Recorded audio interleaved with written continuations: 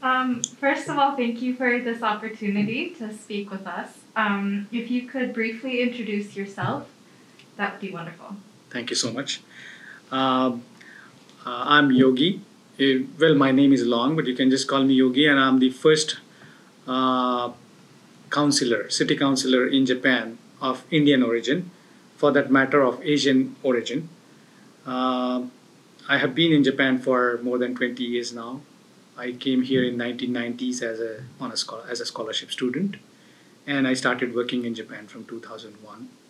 So I worked in IT companies, then I worked in Japanese banks, and last year I was elected to the position of city councillor. Wow, that is a very fascinating backstory that you've had.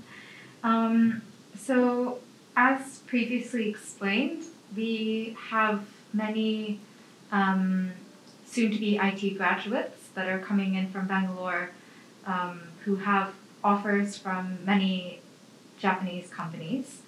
However, with this COVID-19 situation, many of them, as well as their parents, are quite concerned about their employment status as well as safety in general. But could you give some advice or insight to those students and parents? Definitely.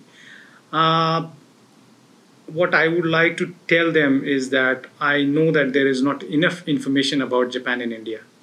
And I have seen that a lot of times the media is very picky about the negative news. Sometimes I feel that those are kind of fake news as well. I'm not Trump, but so I want people actually not to get attracted towards those news and rather actually look at Japan from a very balanced perspective.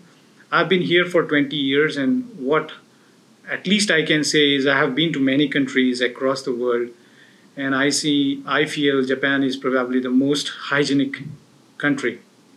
And here people actually take care of hygiene on day-to-day basis. It's not just when the pandemic is happening or some influenza is going around, people are careful about the hygiene. It's not like that. I've seen this country to be hygienic on a day-to-day basis.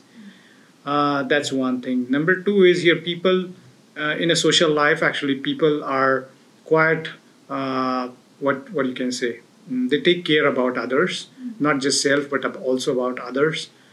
So public hygiene is very good in Japan.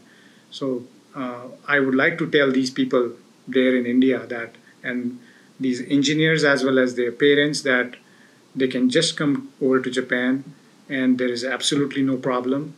The things are very well managed and controlled over here. Of course, there will be political debates and loads of things being talked about. Just ignore those and look at Japan from a balanced perspective. This is the best country to be in.